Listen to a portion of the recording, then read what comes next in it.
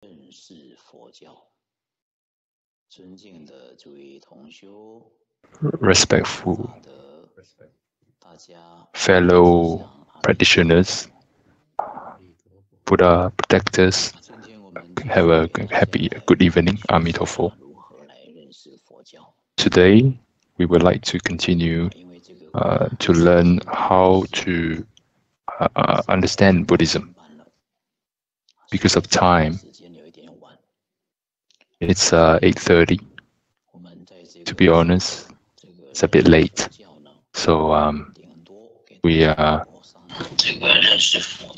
in this Understanding Buddhism. I might attend until 9:10 at the maximum, so that we all take good opportunity to absorb as much as you could and learn from it. Last time I heard Dylan, myself, the draft is not complete. Not enough time. He has been given a lot yesterday. There's a lot of materials for the three. It can be split into 3 classes. We can take our time to get in depth to it, and in fact, the beginning is actually the continuation from the last time. Last week we stopped for 2 weeks. I would like to say apologies to everyone. Why do we want to learn Buddhism, understand Buddhism? We must understand why in this environment, no matter what race you are, or whatever tribes, or whatever lineage you have, or countries, I believe every one of us have a type of hope, a sense of hope for, especially in modern people, young people. The era for young people, right, is now, and they all hope that they can be successful in their career, work, not just the work side, professional side, they also their personal life, also be happy, without pain, without worries. That's what we call living a happy life. A lot of people seek for this kind of 保障, this kind of treasure, called perfect, beautiful life. However, this treasure already exists in front of us. And also, this treasure in Buddhism, it's all found in Buddhism, or pointed out by Buddhism. However, we are not aware of it. This treasure is very clearly stated in Buddhism. As long as you learn seriously, you will get it. You will get the treasure. We must understand that. We must understand this point. Everyone has the treasure, but you need to work hard to find it back. In the past, that's why in Mr. Ouyang, Jingwu, back in the nationalist China era, early 1900s, in 21st century or 20th century, Buddhism is required, not just a choice, but it's a necessity for the people living in his time, 20th era. And 21st century is no exception, because as a human, we have a lot of issues need to be solved and seeking help to solve. So this is the use of Buddhism to us. So we talk about the terminologies, and we talk about enlightenment. We want to learn about right. So we have learned about the first level is right awakening. So we're moving on to the second level called the 正觉, equally perfect enlightenment. Equally perfect enlightenment.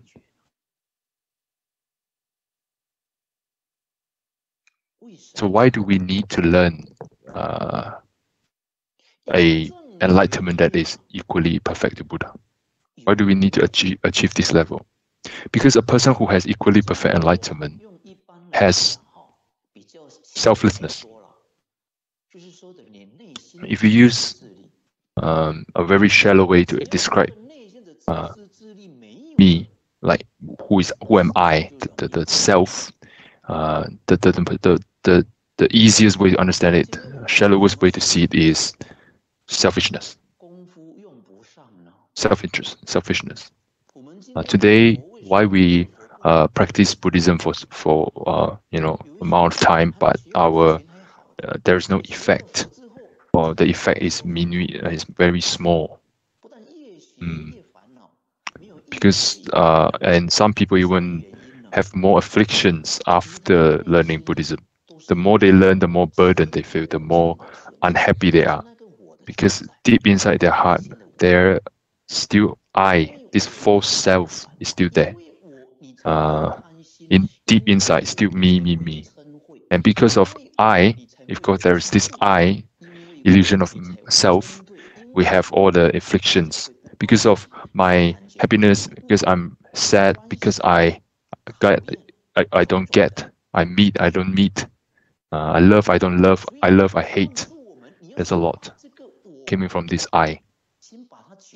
And that is why Buddha told us we need to the first step to gain enlightenment, which is true freedom, is to break through this illusion of I. And when you're sick, you go to the doctor, right? So same thing. If your view is wrong, or if you're lost spiritually and all aspects, you need a doctor like Buddha to solve it, to help you to point out the solution. We need to know that every one of us has disease, not just body, our heart as well, not just mental, like our heart, because of the false view of self, illusion of self. Because there is self, then if self cannot be satisfied, or if self cannot reach anything, then it's not happy. Therefore, the affliction begins. Only when one achieves selflessness, a person who is selfless can see things clearly. They will be able to discern the truth from the falsehood. It's a bit deep now, because we're talking about equally perfect enlightenment. We need to savor it, to pay attention to it. What is real and false? We use happiness as a standard. You see the actual reality behind this action, deeds, speech, thought, action. What kind of thing I should avoid to avoid myself falling into the cycle of suffering? What are the things I need to face? What is the right thing I need to do, no matter how hard it is, in order to face my issues? And we need to see things clearly in order to see what is actually evil, what is actually good, or what is actually twisted, or what is actually pure. It's the path I'm walking. This is just a metaphor. It is that the mindset I have, the attitude, everything where I speak, is that in the right path. In the 5 precepts, one of them is no sexual misconduct.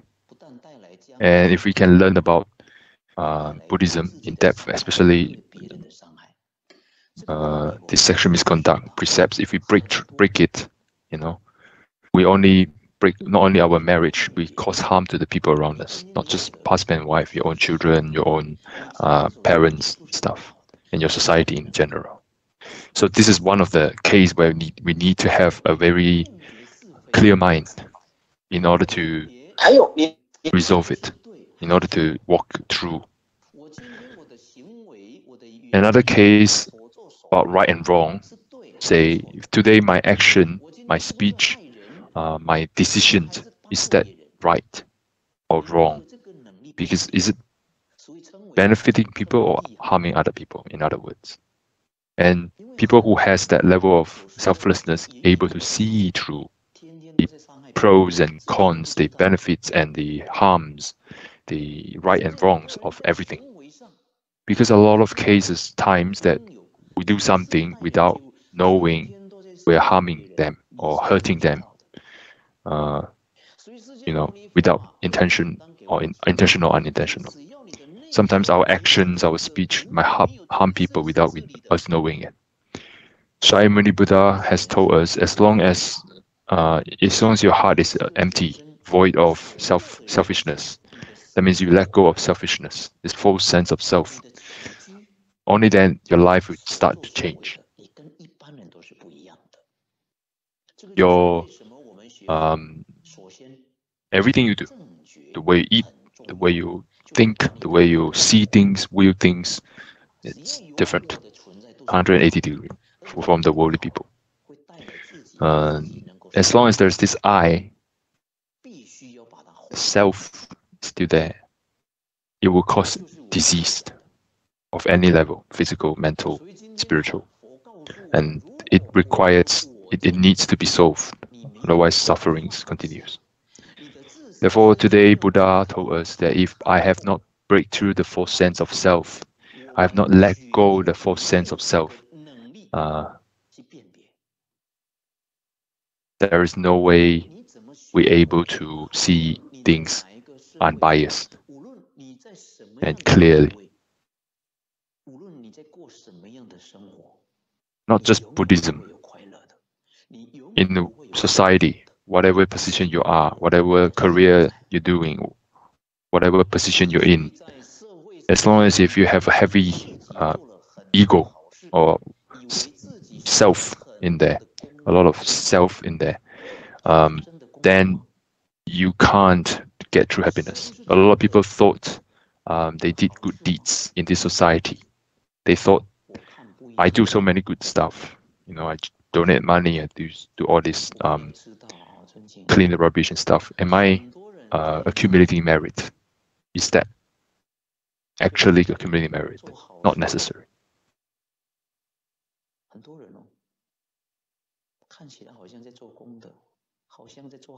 And there are cases where people are doing meritorious deeds. Looks like doing the meritorious deeds. However, ended up in lower three lower realms.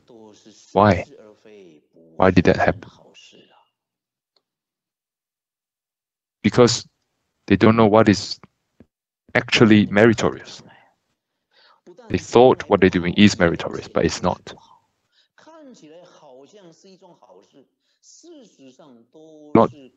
It's not harmful only for now, but it's even worse as it accumulates, gets worse as you keep doing it, the false things that brings into next life. Because all these elements of selfishness still in there, mixed in there. It's like poison inside a beautiful dew. Some people are very good, speak very nice, looks very nice, and acts like very nice person. And he looks like he's doing good things. But we must understand the heart behind it. Is it pure? In the past, have you seen Chinese drama? I always watch it when I was young. A lot of like those wuxia kind of thing. Mr. Bao, the Bao Qingtian, the Judge Bao in Tang Dynasty, Song of Tang, I forgot. And it's a very good, fair judge. who has a very dark complexion, and he's very righteous. Everyone trusts him because he's very unbiased.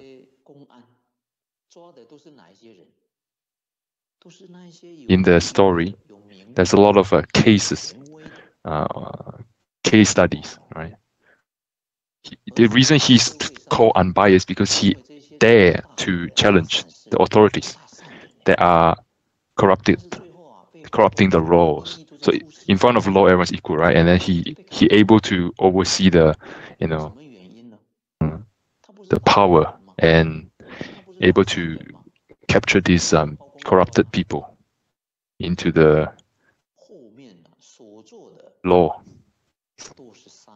So why does Mr. Bao capture all these seemingly good people? A lot of them looks like good people. Everyone praised them. But when Mr. Bao exposed them, their actual intention and their deeds behind the scene, they are not actually good.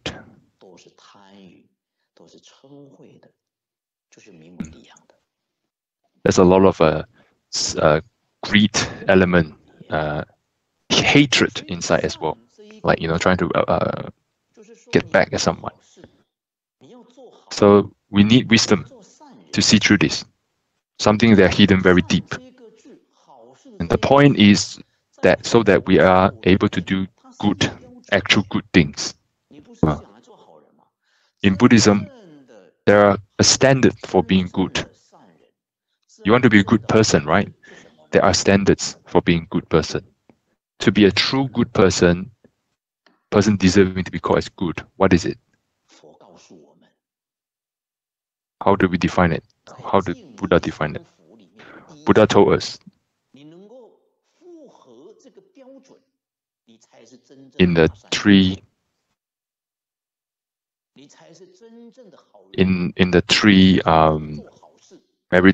pure meritorious deeds. If you fulfill these three big category of meritorious deeds, then you are considered qualified as being a good person.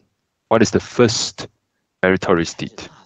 First one is to be filial to the parents, love and respect to the parents. Only then you will be considered as entry-level good people. And then you also need to be respectful to your teachers. So love your parents, respect your teachers. And Buddha is our teacher. So when he taught you something that you understand, you should follow. And when you move up to that level, upheld the precepts of no killing, no harming sentient beings, verbally or physically.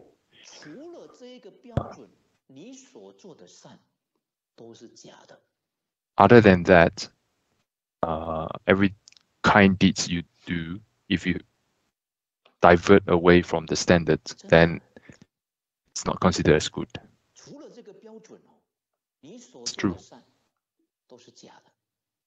Other than these standards, if you divert from that, then all the good deeds are not considered as good. Without this foundation, without this guide. A lot of people ask me, Master, I want to be a good people, so I want to be good people, so I want to do good things. So where are good things for me to do? In front of you, every time, everywhere, wherever you are, you can do good. So therefore, a lot of people say, Master, in Buddhist Dharma Center, as for example, our Dharma Center, should we do charity? Is it good? It's good, right? People say it's good. If we come to here, the temple, and I want to start by doing charitable deeds, I would say not necessary. Isn't like, giving offerings to the Buddha, Dharma, and Sangha is a big thing. It's a good merit. Yes, it is. But what kind of heart do you have?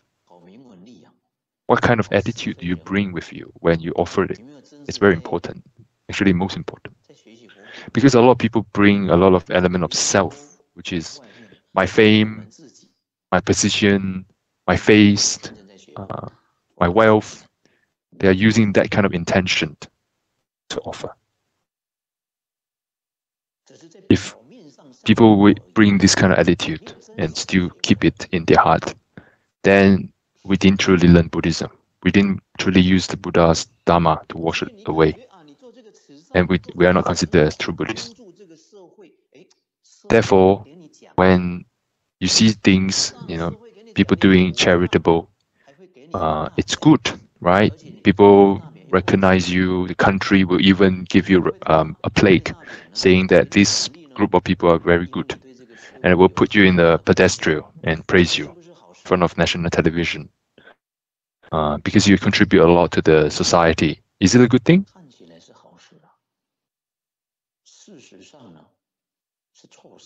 It looks good.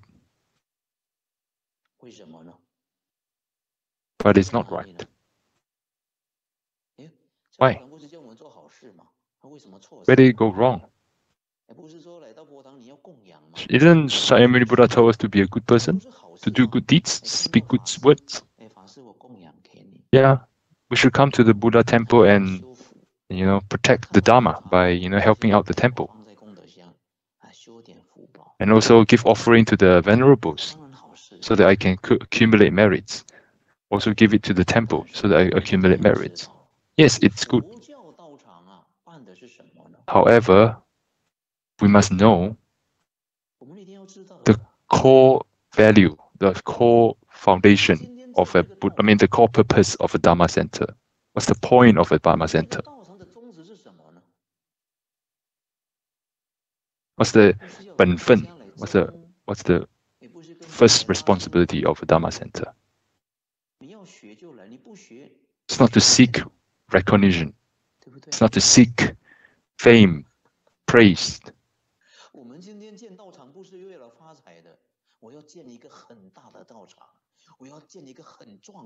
We're not here for accumulating wealth. Want a big temple, grandiose, with all the beautiful buildings and architects. And so that I can control a lot of people in this place. Is that actual Dharma center? Dharma center? During Shakyamuni Buddha's time, his whole life only has 3 clothes. And he lives under a tree. He sleeps under the tree. He don't have a place, actually. Owned by him. No, he doesn't have it. He sleeps under the trees almost most of the day. If you want to build a Dharma place, a good one, a really luxurious one, he just needs to say, I want a Dharma place. 16 countries will flock to him and build it every single place he walk by. It's easy. Because all his Dharma protectors are kings, but he do not accept it. He do not ask for it.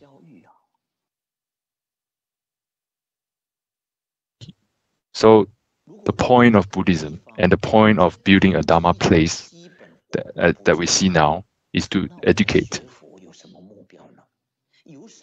If the fundamental responsibility is not clear, then what's the point of coming in here and learning Buddhism?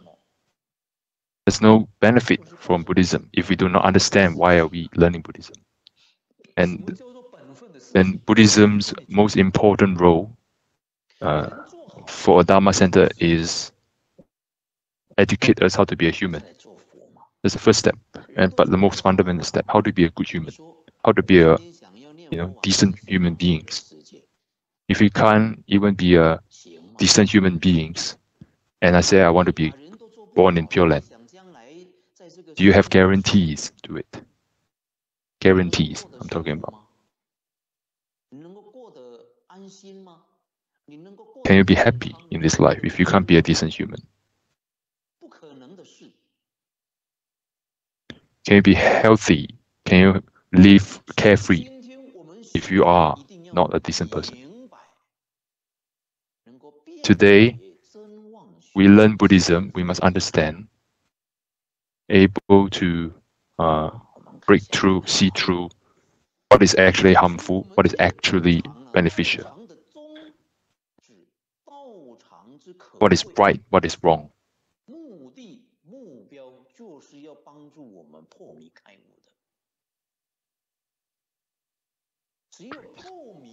So the point of this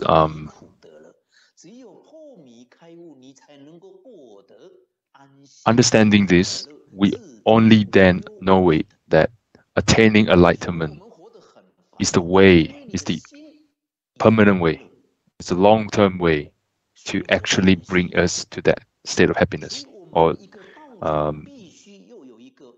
to liberate from sufferings, or void of sufferings. So every type of Dharma center must have a goal when they establish. So we're talking about a grand, like the shared objective, but every Dharma center must have a goal.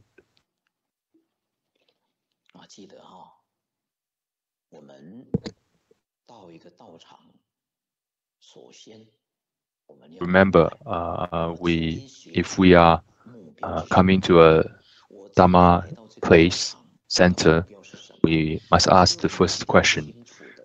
Today, I come here to learn Buddhism. What's my goal?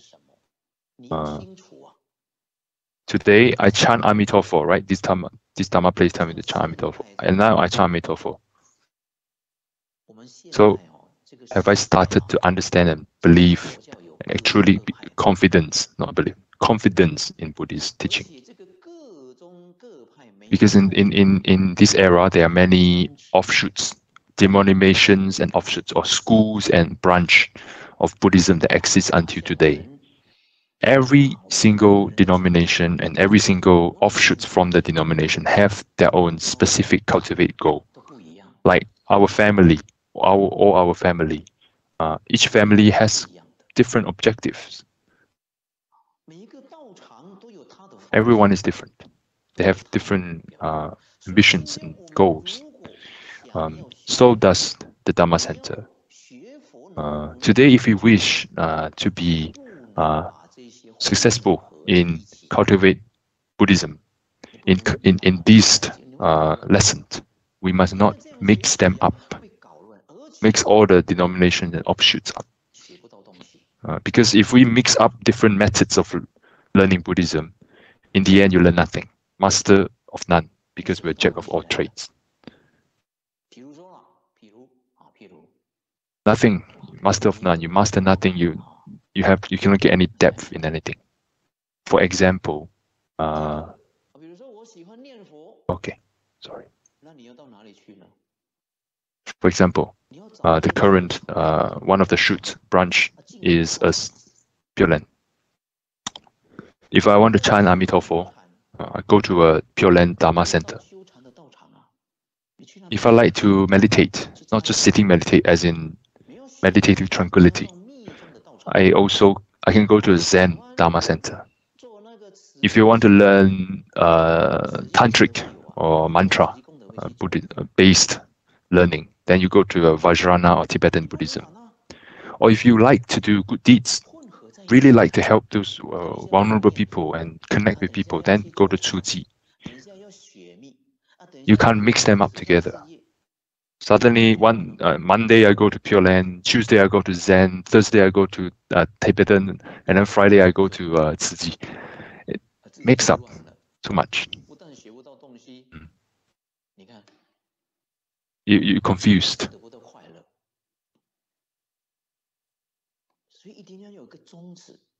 And because everyone has a different goal, they say different things, and you hear that all of them are right, so nothing is right in a way, and get nowhere in our practice.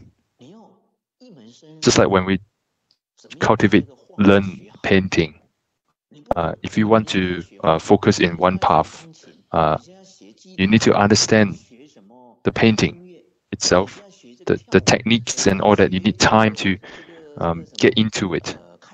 You can't just Monday learn painting, Tuesday learn piano, Thursday learn dancing.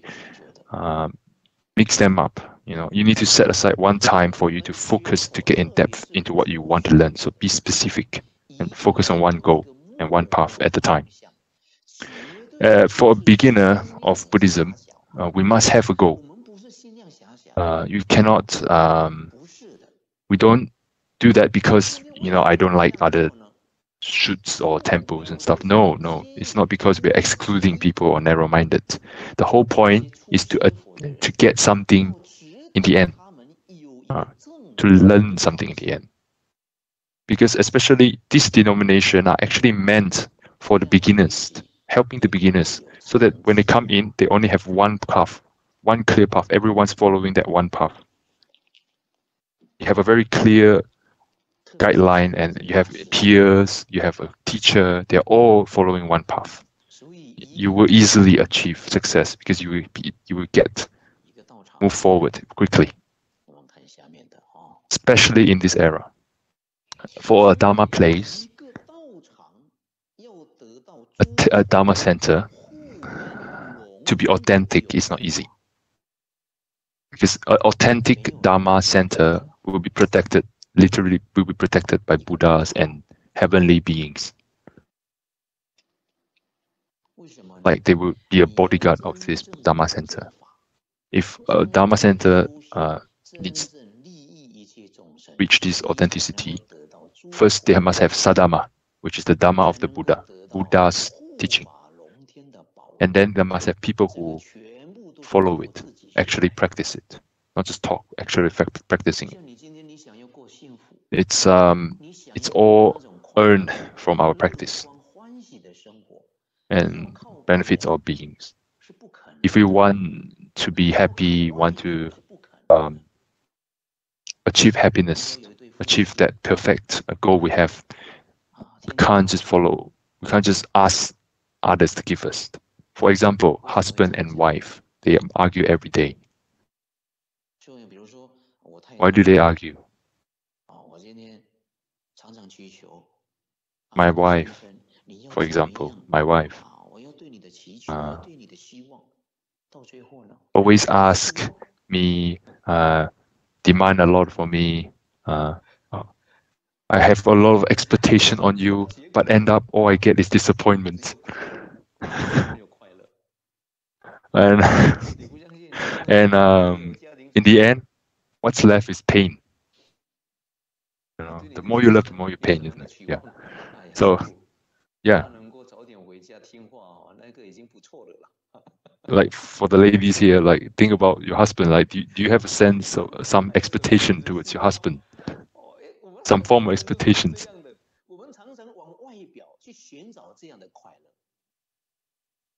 Not just, not everyone has that. Has expectation of something, not just someone, something. But we must understand that if we want truly have a merit that is worthy to, invite, worthy of protected by the heavenly beings, we have to start from ourselves, change from ourselves, be good ourselves, be elegant ourselves. It relies on you, yourself, improving your own quality. And to attain equally perfect enlightenment, we must break through one grade. There are many grades of ignorance, many layers. Think of onions. You must break through at least first grade or one grade of ignorance. Only then you can earn enlightenment to one grade of Dhammakaya, which is the truth itself. And that kind of attainment it's what Buddha has attained. So you're actually on the same platform with Buddha. Many ways, long way to go, but you're there.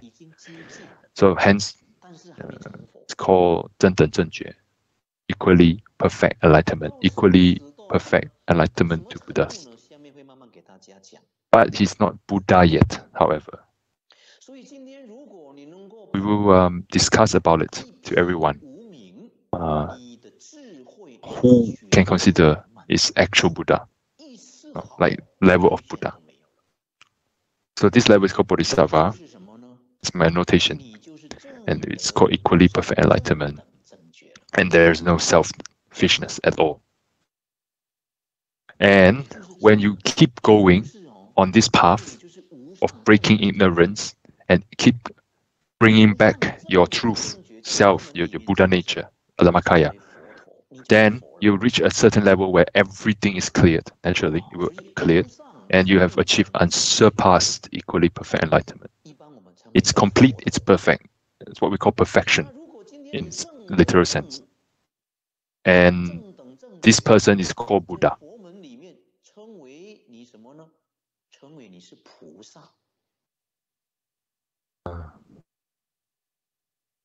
If you are equally perfect enlightenment, you will call Bodhisattva. So this is level 2. First one is Arahant, right awakening. And then this one is equally perfect enlightenment. It's Bodhisattva. And then Buddha. This is the highest level. So all this name in Buddhism has its purpose.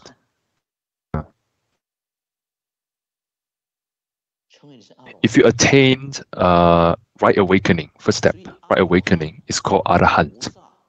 So you can see on the first sentence. Arahant, Bodhisattva, Buddha, they are common titles, and they are procedures in gaining it. They are all human. They attain in the level of human, in the state of human realm. They are not immortals or xian. They are not really immortals, but they are not like spirit beings or something. They're humans. So where are Buddha, Bodhisattva, Arahant currently resides as? It's a way to describe something. When someone has reached the other end of the shore, this shore of sufferings, of pains, of complications, and all that pain, then that person is called Arahant, Bodhisattva, Buddha. Depends how far they reach. Only when you achieve these 3 levels, then your life considered as successful. These 3 terms we must be familiar with, no matter what traditions or anything. As long as it's Buddhism, we must be very aware of these 3 terms. It's not, what should we be aware of these terms? It's not meant one person, it's not an individual. You say, oh, this Bodhisattva, help me. Which Bodhisattva? Which Buddha? So it's like professor, master, bachelor in university. They are all common titles that confer to someone who earned it. For example, our historical Buddha, what was the historian call it? Shakyamuni Buddha. Is that title only reserved to him, this Prince Siddhartha? No. There are many Shakyamuni Buddhas. You know, if you recall the name, what's the meaning of Shakyamuni?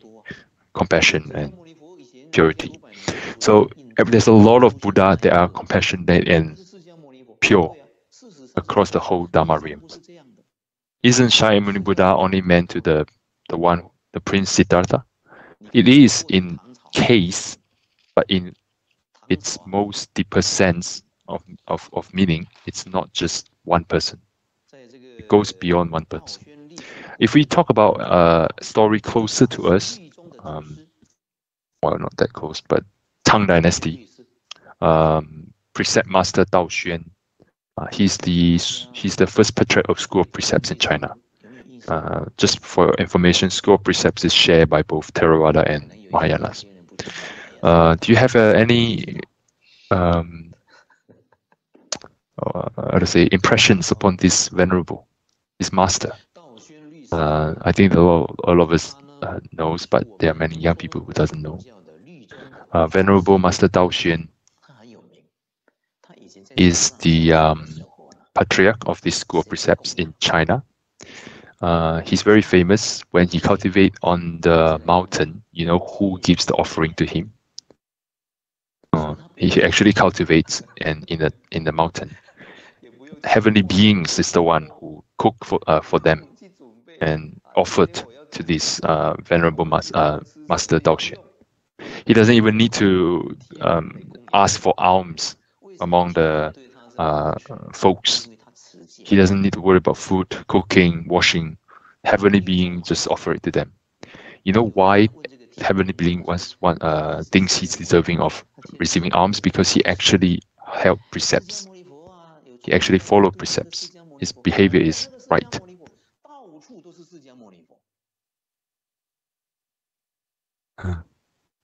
A lot of people say, Shaimuni Buddha, oh, the one from India, right? The sage from India. No, it's not just him. Everywhere. Shaimuni Buddha is everywhere. Not just this earth. In many universes. And another famous example, Bodhisattva Guan Yin. Is Guan Yin or Avalokitesvara? Is Bodhisattva Guan Yin same people? One people? No. It's also a title. There are many Guan Yin. There are many Guan Yin Pusa, Bodhisattva Guan Yin. Like, is there only one professor in the world? No, right? There are many professors. Professor this, Professor Lee, Professor Alex, Professor Malcolm, stuff like that.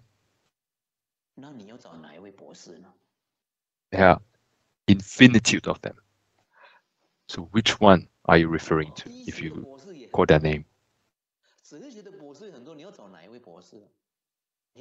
Even in doctorate and doctors, medical doctor, there are many doctors in hospital. Which doctor do you want to look at, refer to? A lot of this we must understand. If we understand,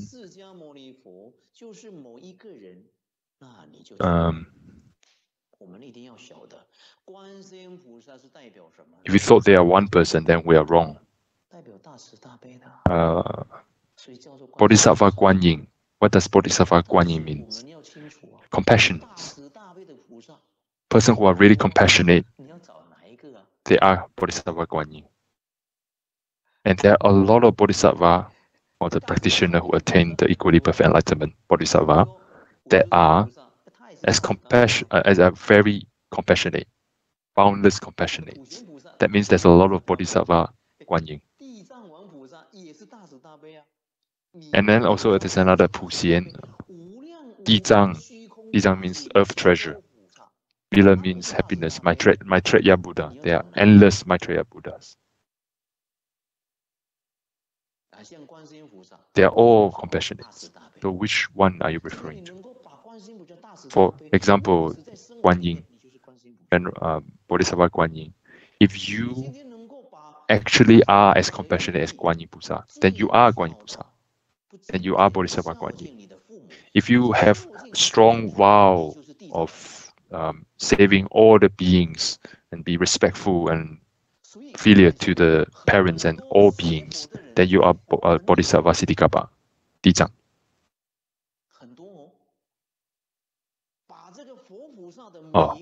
Hello, Buddhism.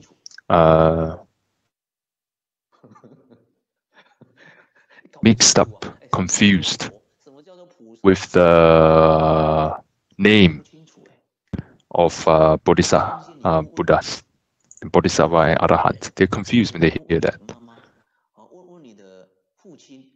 If you ask people around, your parents, your friends, your peers, what's Bodhisattva? Or if you know Chinese, what's Pusa? They can't explain it. It's hard. They don't understand. There's no concept of it. If in our youth group, if you ask us what is Bodhisattva, are we clear what is Bodhisattva? And before we know it, before we learn this, we'll get confused. We can't, because we will not learn it in depth, so we don't know. We always thought it's an individual, it's a name. We didn't know that this is an infinite meaning inside this name. Buddha in Pure Sutras, Pure Land Sutra, Have you all read Infinite Life Sutra?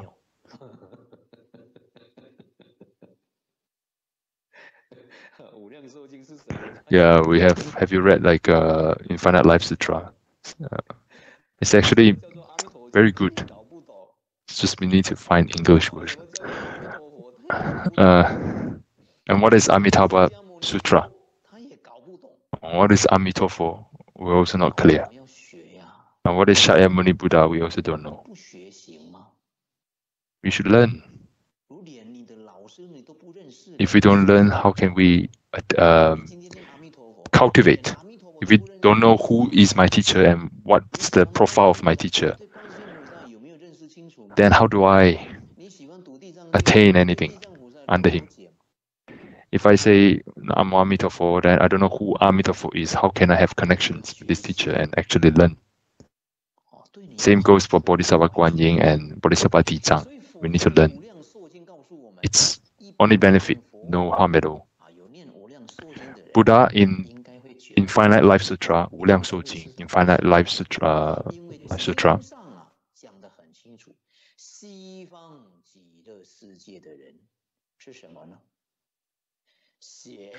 So in the sutra, people in Pure Land, every one of them, sorry about the slide, it's not here, but everyone in Pure Land, they all practice Bodhisattva Puxian's act. So they all act like Bodhisattva Puxian. In Pure Land, people who born there, they are all Bodhisattva Puxian, which means they have the 10 act to do it. And Bodhisattva Puxian is infinite. There is no way you can calculate them. Where is Bodhisattva Puxian? So we should ask which Bodhisattva Puxian. As a Buddhist, we should understand in this way of learning Buddhism, we will not be fall into the superstitiousness or lost when we're learning it.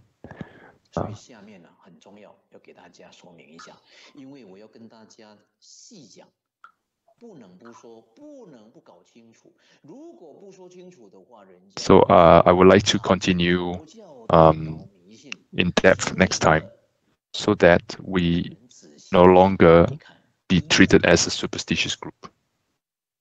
Because we know what we are learning. We have a clear objective of what we're learning. For example, I believe in Buddha. I have taken precepts. I have taken refuge and precepts.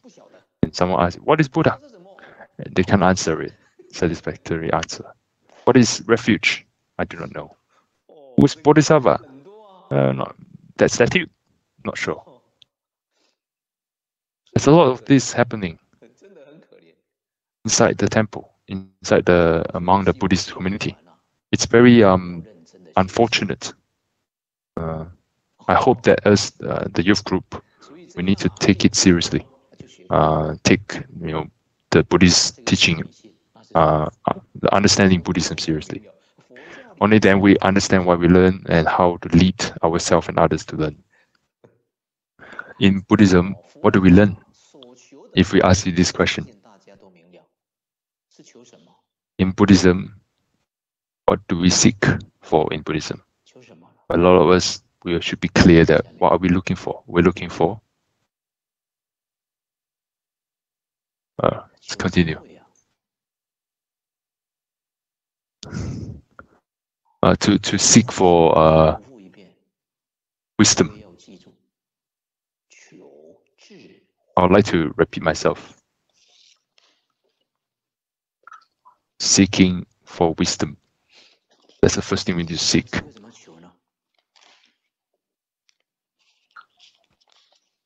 How do we seek wisdom? Think about it. In Zen Buddhism, to seek enlightenment. In Pure Land, it talks about a one-mindedness, one-heartedness, so not move. In Pure Land, if you have achieved that, single-mindedness on Amitofo, translate to Zen, you have gained full enlightenment. In Pure Land, chanting Amitofo, everyone has qualifications to attain that level, of going to Pure Land. And once you deepen your learning, then you have breakthrough the doubt. You have no longer have doubt, and then why do we need to go into this single-mindedness of chanting Amitofo? So going back to the big questions, why are we learning Buddhism? To seek for wisdom. So this will go in depth next week. So today I would like to just give you a brief overview what is a right awakening, equally perfect enlightenment, and unsurpassed equally perfect enlightenment.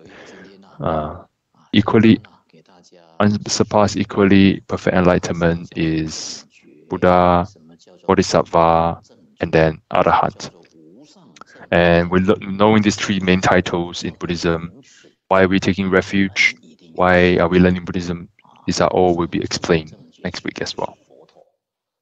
We have explained this in the previous class. Today, we'll also talk about denominations and schools of Buddhism a lot, but we also talk about what's the point of Buddhism, what's the goal of Buddhism, and why do we choose this Pure Land school out of all that. So we'll talk about that in next week. Next week, Wednesday, I would like to invite you all to learn. Again, if today I have say anything not right or inappropriate, then please give me some feedback. Thank you so much. Amitofo. May you all be healthy. Amitofo. Let's dedicate our merits.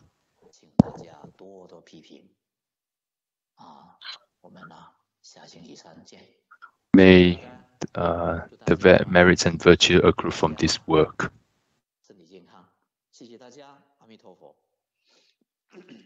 Merits of Dharma talks dedicate to all sentient beings, or beings